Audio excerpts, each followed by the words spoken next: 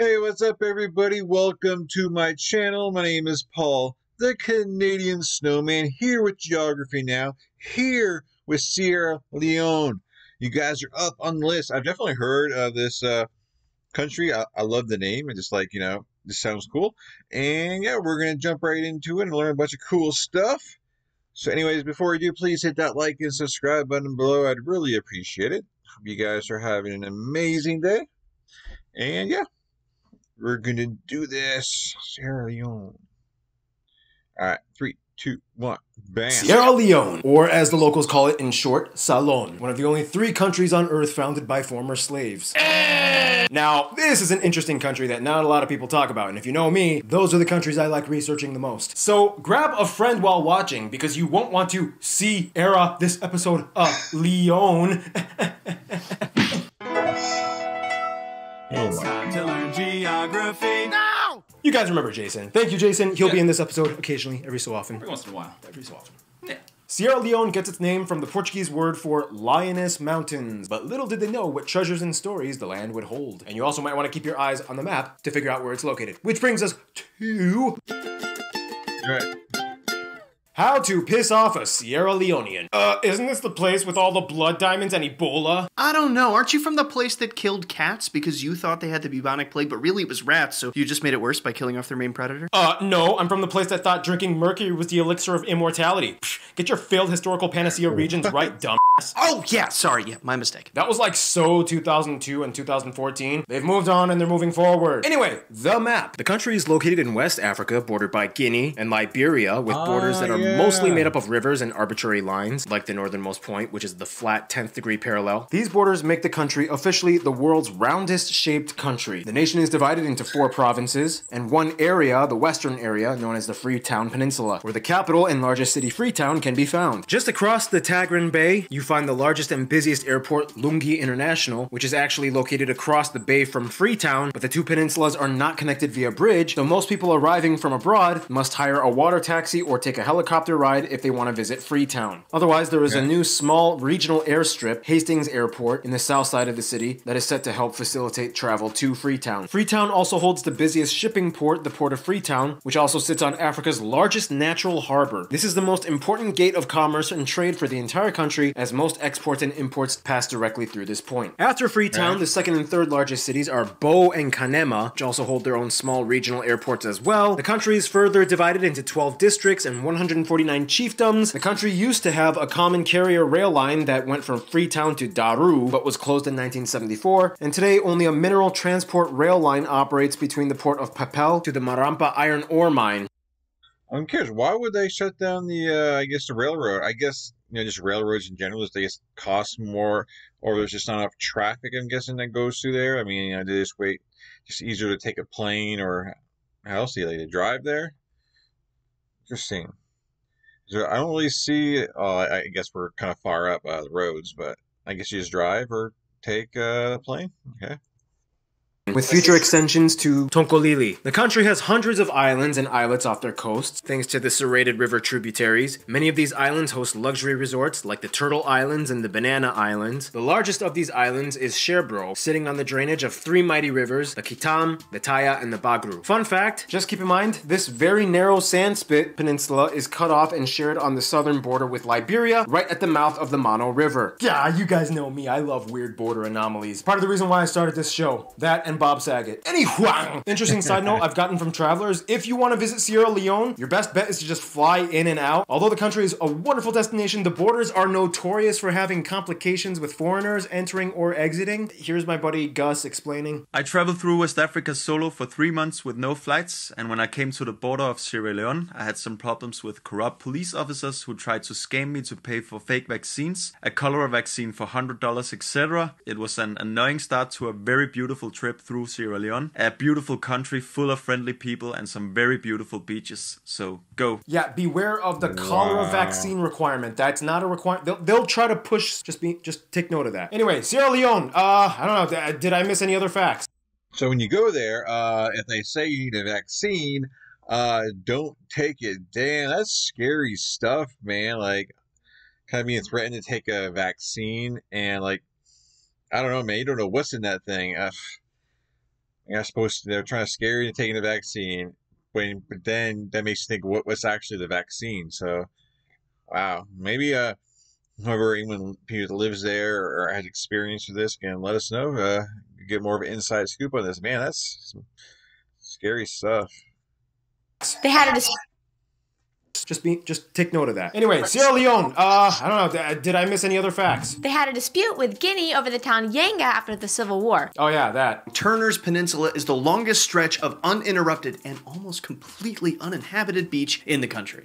Yeah, sure. Less than 10% of the roads are like paved. Sure. Yeah. You wrote these last-minute factoids in the script just to fill space before the notable place segments. Pretty much. And here we go. Some places of interest you might want to check out in case if you decide to visit someday might include St. John's Church, the Baitul Sabu Masjid and Freetown Central Mosques, Peace Museum, the National Museum of Sierra Leone, Takugama Chimpanzee Sanctuary, the Giant Cotton Tree of Freetown, the forts of Bunce Island, the Martello Tower, Fort Thornton, the National Railway Museum, so many beaches and island resorts like these. I like the National Railway Museum. I guess that's why they stopped doing train rides, because they're all in the museum. You know, there's old trains, and they probably, guess, you know, they're just not out of date, and, you know, they'll probably make more money with them in the museum, right? But yeah. And I like the forts and stuff, man. You guys know me with forts and castles. I mean, that stuff's amazing. So at least you got some really cool stuff to go visit, you know, when you do go on vacation there.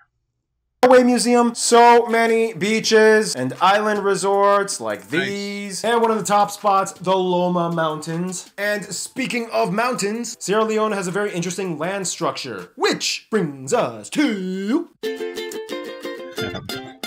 Now, with regards to land, Sierra Leone is just about as deep and true to West Africa as you can get. First of all, the country has generally 4 topographic regions. You have the coastal mangrove belt, with low-lying swampy marshes at the ends of the rivers. A little further inland, you have the forested hill country. A little further, you have the upland plateau. And finally, the Loma Mountains in the east. Interestingly enough, though, the Freetown Peninsula is the only place on the coast with an average elevation higher than the sea level to 100-meter range. These hills are called the Lion Mountains that extend 30 kilometers and at their highest reach almost 900 meters high. Geologists speculate that the reasoning behind this could be partially factored by the ever so slight thrust fault line pushing west that curves through the western part of the country. This makes them the only significant coastal mountains in Africa between Morocco and Cameroon, which is why they were so highly noted upon European discovery. The highest point of the country, though, is Bintumani, part of the Loma mountain chain. In the mountainous area, you also find the largest inland body of water, Lake Sonfon, sometimes called Lake Tourism. From these mountains flow many of the hundreds of mighty rivers and tributaries that drain into the Atlantic, the main ones being the Moa, the Sewa, the Taya, the Little Scarseas in the north, and the longest and largest river, the Rokel, that bisects the upper third of the country. Sierra Leone also lies entirely within the Guinea-Congolese bioclimatic zone of West Africa, which means it receives some of the highest levels of rainfall out of all countries in Africa, averaging about 80 to 120 inches annually, especially during the monsoon season between June and October. Yeah, lots of...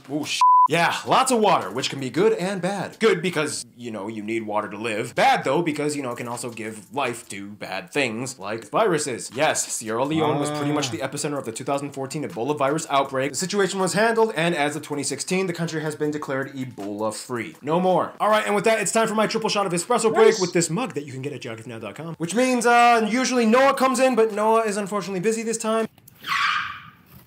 Not gonna make it today. Maybe next time. So, I don't know, Hannah, why don't you fill in? Actually, I already have a segment and I'm not willing to work overtime, so how about you just use this husband man of mine? He can do it. Okay, Ian, I guess you're in. Good luck. Hello. As a developing nation, most people in Sierra Leone are still quite dependent on subsistence agriculture, with about 2/3 of the population. Nonetheless, their country is rich in mineral deposits such as titanium ores, bauxite, and, of course, diamonds, which alone make up about half of all mining products. The drainage basins of the Kono, Kenema, and Bo districts alone have the highest concentration of mines in the country, with over 1,700. Now, we all know in the past, many of these diamonds played a dark role in the Civil War. I mean, they even made a movie about it. Today, however, the Mines and Minerals Act of 2009 puts the Ministry of Mineral Resources in charge of management. They are a part of the extraction industry. Okay, there you go. Yeah, man, I just didn't hear worded what he just said in the last 10 seconds now. The blood diamond, I was actually, before you even said it, I was going to bring up the diamond as soon as they were started with the diamonds. I'm like, is that from Blood Diamond? And he said it, so it's very interesting. That makes me want to go rewatch that movie now. But anyways, I don't know why I paused it for that.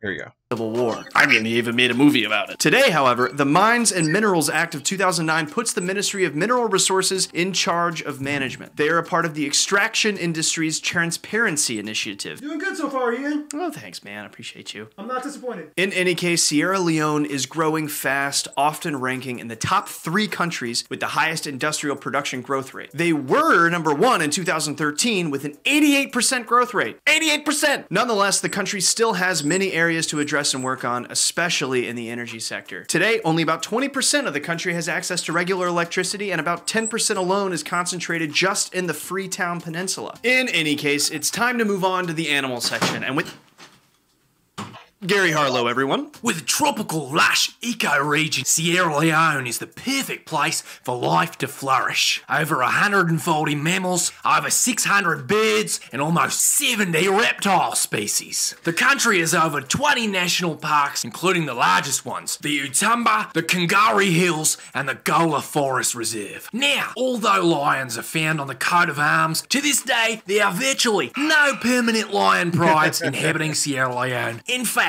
the mammal they are most famous for are primate species, about 15 in total, including the olive and guinea baboons, green monkeys, and the national... The lions are like coat of arms. That has to do with like the British. Maybe I'll find out here coming up, because I know a lot of coat of arms. You know, they have the lions on there because of the relationship with the British, and yeah, I mean, this might have nothing to do with it. And could be just because lions are cool and they're just kind of like a symbol for strong and everything. But anyways, yeah. In total, including the olive and guinea baboons, green monkeys, and the national animal, the chimpanzee. Birds of all types nest and breed here too, like the African harrier hawk, iris, glossy starling, and the white-necked rockfowl. Don't forget, the rivers and mangroves are home to some of the most endangered species of the aquatic mammals, like the African manatee and above-ground pygmy hippos that can be found there as well. Do a hippo sound. That's a hippo sound, right? Finally, you can find one of the largest butterflies. Should I do a butterfly impersonation? Do a butterfly. The giant African swallowtail here, with a wingspan that can reach about 25 centimeters. Thank you, Gary Harlow. You can leave now. That's pretty weird, but okay. We're revoking your visa. Thank you, Gary, and thank you, Ian. Unfortunately, Ian had to leave a little early, but we still got to finish this segment. Who else do we got to fill in? I don't know. Maybe we need some... oh, hey, Jason on his one wheel is here. Look at that. Oh, he's floating. Okay. And with that, it's time to finish off the section like we always do. Food! Now, Sierra Leone follows many of the same Western African styles of cuisine when it comes to dishes. Every meal usually comes with a starch staple, and most common ones being rice and fufu. Common dishes you can expect might include things like rice pop, beni cakes, dried kini, ground nut stew, tola stew, rice akara, stir-fried okra, potato leaf stew, egusi, and the national dish, cassava leaf stew. They have a lot of drinks like ginger beer and tobe, and the national beverage pollo, a fermented palm wine. It's also an aphrodisiac, so it'll get your juices flowing. Now, every country in Western Africa claims that they make the best jollof rice, but to give credit to where it's due, Sierra Leone did win Best in Taste for their jollof rice in 2019 in a DC blind taste test, so they won. They did it! Nope! Oh, hell no. Take it in, Sierra Leone. You've earned it. And you viewers have earned the next segment of this video, the... Thank you, Mr. Jason. Whoa, look at him float. Now, I asked you guys, the Sierra Leonean geograpeeps, what it means to be Sierra Leonean in your opinion, and here are some things you guys said. Investing and believing a great deal in education, which stems from a history of being nicknamed the Athens of West Africa. It also means preserving the concept of Sierra Leone as the ultimate home, and always being noticeably proud to be Sierra Leonean. So I feel we're a nation looking forward rather than looking backwards. If we look backwards, it's more to learn from our past. Also, the people in the country, they also they're loving and caring, you know.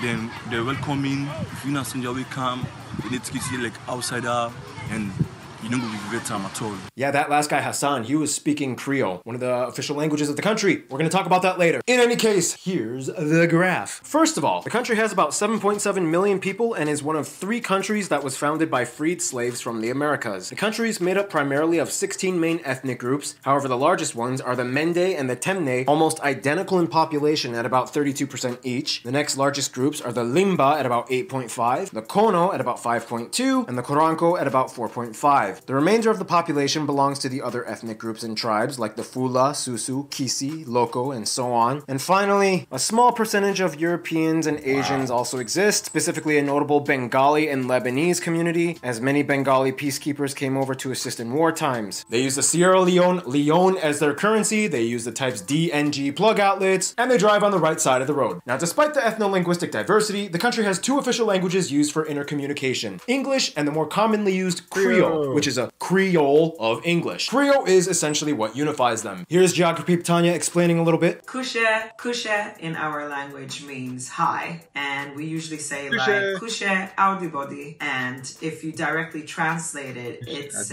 audi body means how is the body, how is your body feeling. So kushe audi body means hi, how are you? Thank you, Tanya. Here's Geography Lamrana speaking pure Creole. See how much you can understand. My name na Lamrana. I commot Freetown. With people like in talk say, what I win for you, no go wrong past you.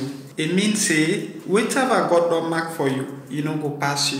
So till we meet again, I say, tata. Pretty interesting, right? You're like, I get some of that, okay. That's how they play the game. In any case, Creole was started by the Creole people, whom forthwith are the descendants of repatriated former slaves that were brought back to the African continent by the British between the 18th and 19th centuries. Hence the name of the capital, Freetown. And just like Liberia, I mean, the Creole, I get, like, you know, you might understand like 1 out of every 10 words. I got it, but like, makes it a lot easier when you have subtitles right there. But like, if you go there to visit and they're talking Creole, you're probably not gonna kind of get it, unless, I mean, you might be able to get by if you're just trying to do something a little simple. But a lot of people speak English anyway, so I don't think the Creole, learning what Creole, how to understand it would matter, because most people seem to speak English. Excuse me, I think that's what he said. So I think, someone knows you're an outsider coming in, I'm pretty sure they would just go with English and not speak in Creole, right? Yeah, right. Makes sense. Yeah, okay.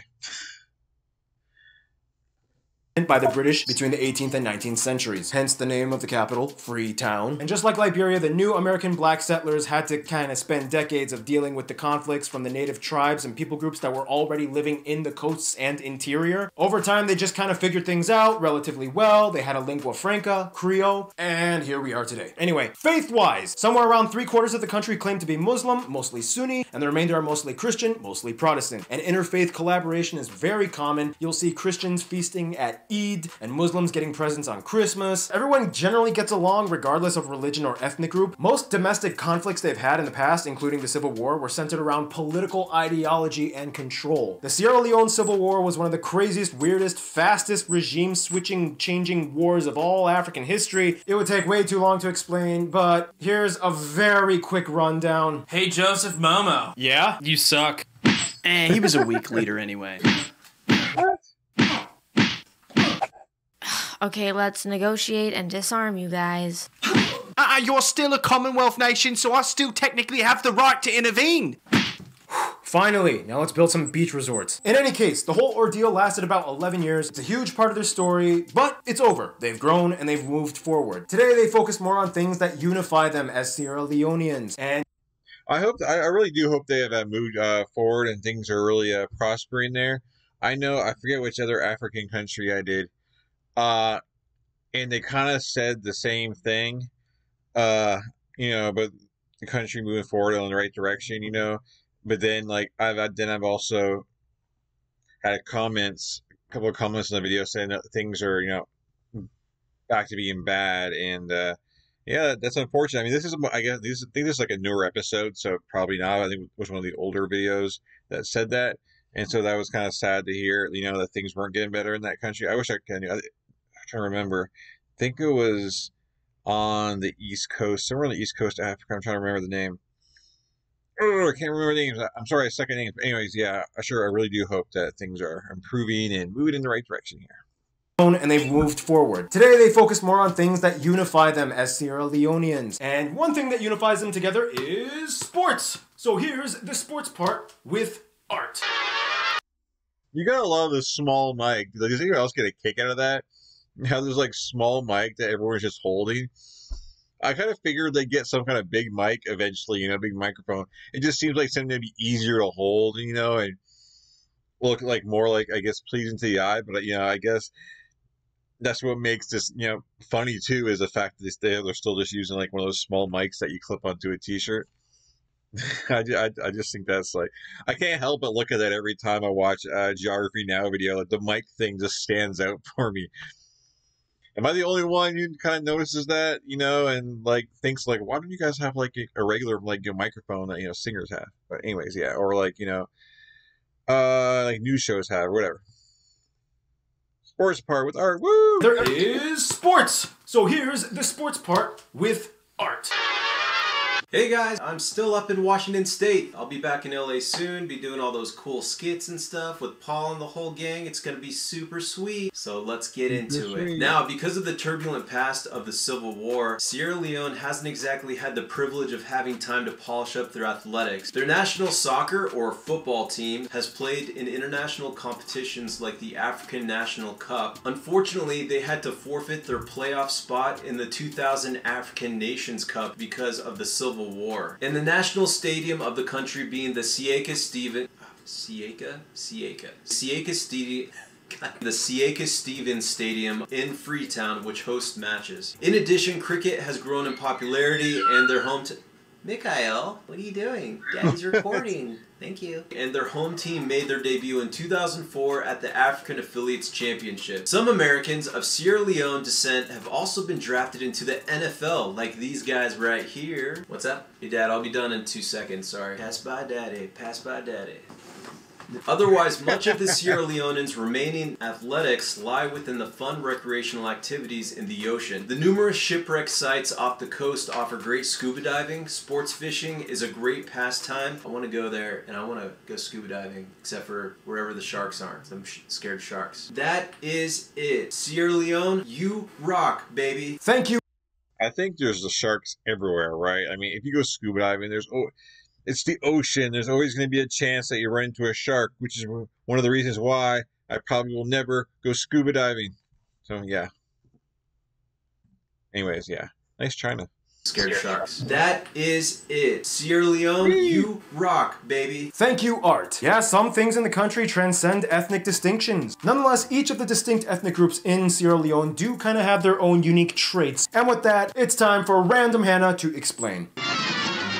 And I'm back. There are many different people groups in Sierra Leone, but we're going to cover the biggest ones. The Mende, the largest group. What's fascinating is that the Gullah community of South Carolina in the USA are descended from the tribe, and to this day still retain lots of the Mende Vai language in their Creole. Famous for their secret male and female societies called Poro and Sande, each society has secret passwords and rituals that essentially train adolescents into adulthood. Timne, they are kind of known for being the cash crop revolutionaries, as not only are they heavily invested in the cash crop industry, but one of the most famous kings, this guy, and this chief played a huge role in history, especially during colonial time. Like the Mende, they also have secret societies, and during the ceremonies, they use some of the most elaborately decorated masks in all of West Africa. The Limba, considered the earliest indigenous people of the country, and speak a language completely unrelated to all the others. Because of their ancestral roots to the first inhabitants, they are often seen as great candidates for leadership, and historically, they played many roles in politics. Their spiritual home is Kakoya village, and to this day, many Limba people make their pilgrimages back to the mountains through this village. Kono, these are the diamond people, living mostly in eastern Kono district, rich in diamonds. They are predominantly Christian, and are related to the Mandika and Vai peoples that are basically descendants from the rich Mali Empire. The Koranko people are distant cousins, but they now are predominantly Muslim. They live mostly in savannas. Some speak French as well due to their proximity with Guinea. They migrated to Sierra Leone under the leadership of warrior Mansa Kama in the 17th century. But for what it's worth, we have to discuss the Creoles. After colonies were set up, many of the Creoles were sent and educated in the UK. Many even have English names and last names as well. In addition, many Creoles have a little bit of European or Native American ancestry. They usually hold positions in government and are usually the most well-traveled individuals of the country, speaking the best English fluently. Okay, so that's the main people groups. Nonetheless, with so many intermarriages, the distinction between people groups often gets blurred. Unfortunately, something that doesn't get blurred is Keith's music segment.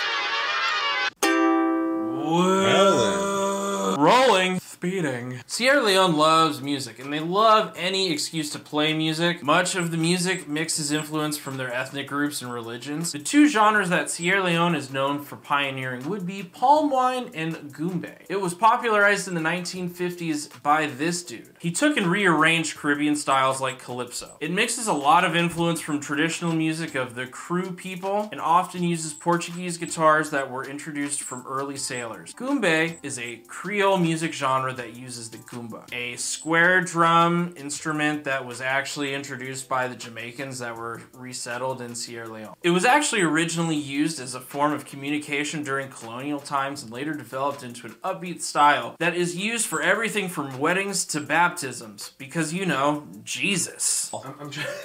Here at Geography Now, we have the most low-budget setup possible. Another famous genre would be boo-boo music, traditional to the Teme people. It actually started out as a music used in animist ceremonies, but later was readapted to Islamic processions during Ramadan. This guy, John Kanabe, known as the King of Boo-Boo, was the first musician to record boo-boo music. He modernized it with electrical sounds. Ooh, ah. He passed away in 2018, but his legacy lives on in Sierra Leone. Alright guys, well that's all I got for you. Go and listen to all these great African music. Also, if you're feeling like opening up thy wallet and spendingeth thy money, you can also buy a Keith shirt in the Geography Now store and wear it on your gorgeous physique. That's all. Thank you, Keith. Now, throughout this episode, we already kind of discussed the history of the country, but for the sake of saving time, we're just going to bypass that and go to the notable people segment. Some of the top famous people from Sierra Leone that you people, the Sierra Leonean geography people, suggest we mention in this episode include Christian Cole, Madame Yoko, Francis Tiafo, Michaela de Prince, Eunice Barber, Idris Elba's father was Sierra Leonean, Isha Sese, Aminata Forna, Ishmael Bea, Kai Kamara, Salia Koroma, Amy Callan, and Isaiah Washington did a DNA test, and his ancestry matched Sierra Leone, so it's very likely his ancestry came from there. He even went there and did a charity project. Now, after 20-ish minutes, it's time for the final segment of the episode,